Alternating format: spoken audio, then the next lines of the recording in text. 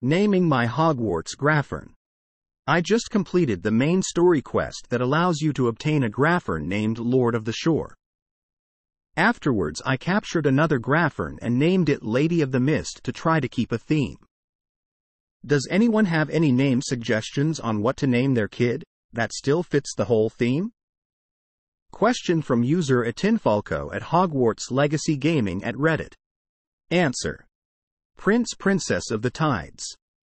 Answer from user Nick Fury 55 at Hogwarts Legacy Gaming at Reddit.